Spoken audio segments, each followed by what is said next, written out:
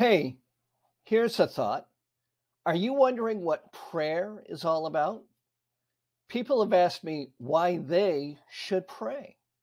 God bless you all. Dave here with another video to talk about your prayer life. Yes, prayer is part of life. It is not a task. There is something called a prayer life. We'll talk today about two scriptures. You can check it out, James 5:16 and Romans 8:26. I'll talk about those later, but those are the two scriptures I'm going to talk about today. There's a fancy word that goes with prayer. It's called fervent. Fervent. That's right, fervent. Fervent. Fervent. A fervent prayer is one that has enthusiastic, sincere, strong feelings. A fervent person has or shows strong feelings about something and is very sincere and enthusiastic about it. Before talking about prayer, I had to talk about fervent. So remember, a fervent prayer is one that has enthusiastic, sincere, strong feelings.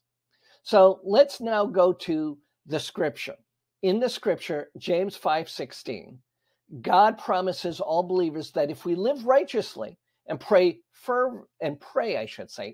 fervently, our prayers will be effective and produce significant results. So let me read how the scripture says. James 5:16. Therefore, confess your sins to one another and pray for one another so that you may be healed. The effective prayer of a righteous man can accomplish much. And that is in James 5:16. Now, most versions or other versions use the word fervent. Remember, we talked about the word fervent. For example, in James 5:16, prayers of the righteous, the effectual fervent prayer of a righteous man availeth much. And that's in James 5:16. But in general, what it's saying, as I read to you before in the other version of the scripture, therefore confess your sins to one another and pray for another so that you may be healed. The effective prayer or the fervent prayer of a righteous man can accomplish much. So what are we talking about here in James 5:16? The prayer of a righteous person is powerful and effective. Therefore, confess your sins to each other and pray for each other so that you may be healed. That's the bottom line. This means when we have wronged another person, we are called to go to them quickly and admit our sin and seek their forgiveness. That is the will of God. That is how God wanted people to be. We have to be careful and aware of harboring unforgiveness. That means holding it in our heart. Unforgiveness is like a cancer. It can infect us. You see, this verse is telling us to deal with unforgiveness. You see, unforgiveness is a hidden pain many, if not all of us, carry. When we confess our sins to one another and to God, our Father in heaven, that fellowship is renewed and our prayers become effective. That's what we're talking about here. You see, God promises all believers that if we live righteously and pray powerfully, another way of saying to pray fervently, our prayers will be effective and produce significant results. So how do we treat a promise like this? We might argue, but I do pray and nothing happens. Our problem is that we do not hold ourselves accountable to the scripture. Uh-oh. That's right. We have to be accountable to the scripture. Listen to this. When we pray powerfully, then by natural instinct, we hold ourselves accountable to the scripture. This is why we talked about praying fervently. This is the power of prayer. God's word, that means what is written in the Bible, God's word says that prayer ought to be accomplished many things in our lives. It ought to accomplish much. If our prayer life is not accomplishing much, we should examine ourselves. We should see what's up with ourselves, check in with ourselves to see if we meet the conditions of a fervent prayer. Remember, a fervent prayer is one that has enthusiastic, sincere, strong feelings. And a fervent person has or shows strong feelings about something and is very sincere and enthusiastic about it. Now, James says that a fervent prayer avails much. Fervent prayer means we do not quite quit easily.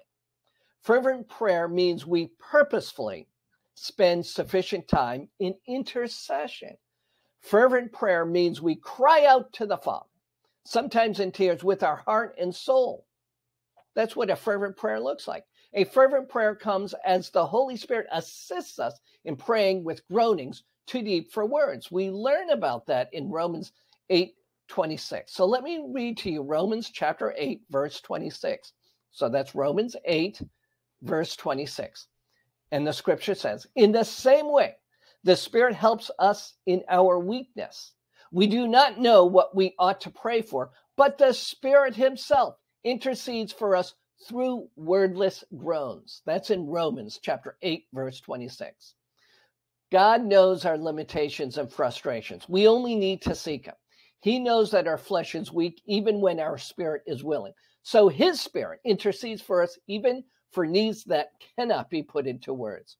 According to James, our righteousness will ensure effective prayer. God's standard of righteousness is different from ours, for he looks beyond our actions and even beyond our thoughts and directly to our hearts. Think about that. God's standard of righteousness is not the same as ours. He's not concerned about our actions. And he even looks beyond our thoughts. He looks directly into our hearts. That's what he's seeking. God is seeking our hearts. So the Spirit prays for us when we are aware of it or not. But for our own comfort and confidence, it is important that we should be aware of what the Spirit is doing on our behalf.